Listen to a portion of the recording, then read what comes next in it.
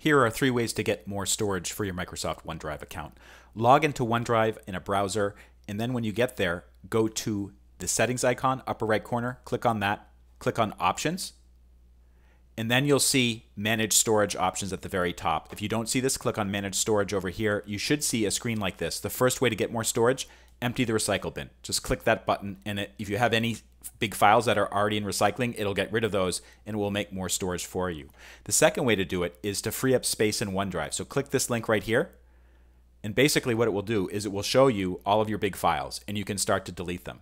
So for instance, if I want to delete this one, actually let's say this one, I'd select it, and then I would click the delete icon, and it would get rid of it. And then I could go through and actually start to delete all of them, especially the bigger ones, because that will make more storage. So that's the second way to do it. The final way to get more storage for your OneDrive account, besides deleting stuff, you can also buy more storage. Click on the settings icon, upper right corner, click on upgrade.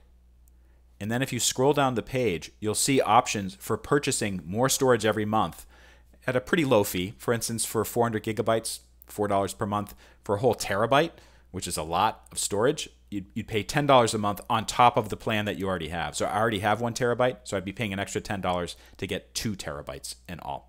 If this video helped, please take a moment to like it and follow me, and I'll see you next time.